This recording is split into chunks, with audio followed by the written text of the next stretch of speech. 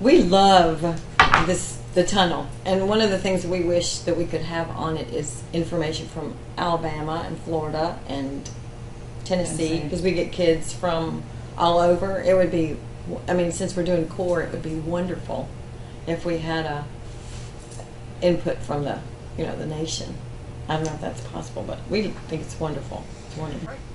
One way that Tunnel's changed my working with children and keeping records happened day before yesterday. An example, day before yesterday, it was kind of ironic.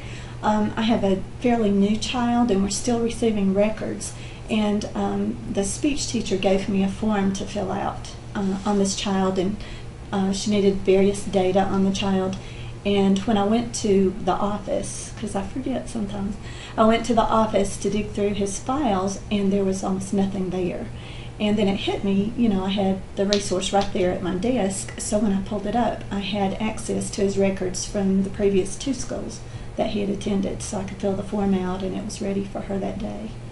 So I really appreciated that, being able to have access to the data right then. Okay, the tunnel is most useful for me. Not so much, well, it's very useful for me as a teacher, but I use it with my students.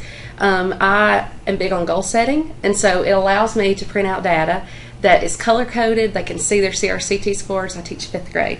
So it builds, and they see these colors, and I can see my students want to have the gold. And, we'll look, okay, you have a pattern here. You've got greens in 3rd and 4th, and you're so close. And so it's really an awesome way for me to set a CRCT goal for my students. And it's visual. And also for their parents, because you can export the data into a Word document, print it out, show it at parent conference, and it's just right there, and it makes me look great because it looks like I have put all this information together and color-coded it, and this nice little package. And then when the parents take it home, the kids are aware of what the data means, and that's powerful too, so that we're all on the same page about where we're trying to go. So that is what makes the tunnel most useful for me in my classroom. And we had discussed the fact that our whole county is trying to go to ESOL scores now. And we had discussed the fact that we knew that the book may be too hard for some of our students, and we needed to do some kind of assignments for them, alternate assignments.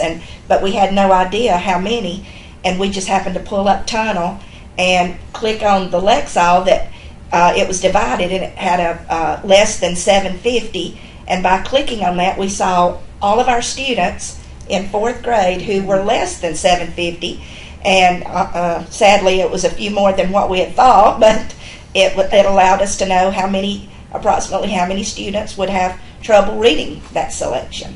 So it was right at our fingertips during our planning. I also use the tunnel to help drive my instruction, because you can look at trends in your own classroom, and that's really wonderful when you're trying to, we think we do a great job teaching everything, but there might be one thing that's not our favorite that we don't spend enough time on, and you can see that on the tunnel when you go back and look at class data. So it helps not only with individual student instruction and goal setting, but also as a teacher, I can see, or a class that's coming to me, oh, maybe they really need trouble with vocabulary acquisition. Well, I know that day one because I can look and see, and then help with intervention times. I can put kids in specific groups based on the data that's there on the tunnel already for me. I teach special education, and when I'm working on my IEPs, it's really easy for me to go in and get the scores to add into the IEP. And also, if I have a student who is transferred in, I don't have to wait on the records. I can go ahead and get that IEP going where I can begin the services for those students. So yes, I can see a student's information immediately and do not have to wait on their records in order to work on their IEP, to get the information so that I can begin services as soon as possible. One of the things we like about the tunnel is that every week we reevaluate our students, their progress, and by the progress reports we go through and we decide whether or not they need to be remediated or not. And some classes are more remediated and some are more challenging.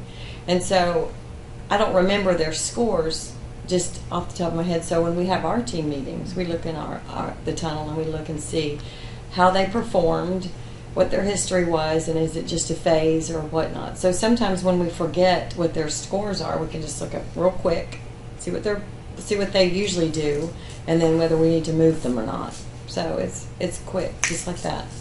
you can look up there. Instead of going to the office, looking in the vault, and coming back. You know. Great. I like looking at the tunnel, looking at each student's individual trend, because the media may think that one teacher's test score is what's important, but true educators know that it's each individual student's test scores from year to year. And so when you can pull up a student and you see the trend, you see they're showing growth from year to year. Or one student that may still not meet, they're showing growth. And so I like looking at the trends. I do special education, and when we do eligibilities and we place students in special education, we're required to provide a massive amount of data for response to intervention and to prove that they actually qualify for special education. So I can use the tunnel, go in, just print out a report, and I can attach it to their special education eligibility report, and I can also add that information into the IEP.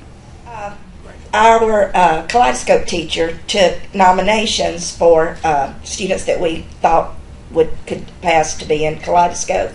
And usually we're running around trying to gather data and go to the vault or whatever. But it was so easy. I mean, I could do it literally in my planning time by getting on Tunnel and pulling absences, attendance records, past test scores. It just made it so much easier to look at one place.